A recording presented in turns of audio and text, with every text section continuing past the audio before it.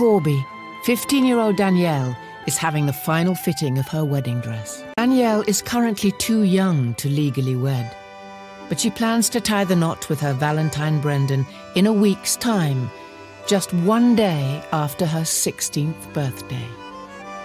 A lot of people has turned around and says to me, "What are you doing?" I said, well, it doesn't matter if I got married in 10 years' time, I'd still be getting married to Brendan, so why not now? If I had 100 boys there coming down to ask me, I would have always choose Brendan. It's because I looked at him. I know this sounds stupid, but I do, I love him. He was perfect. Perfect for me. And hopefully I'm perfect for him.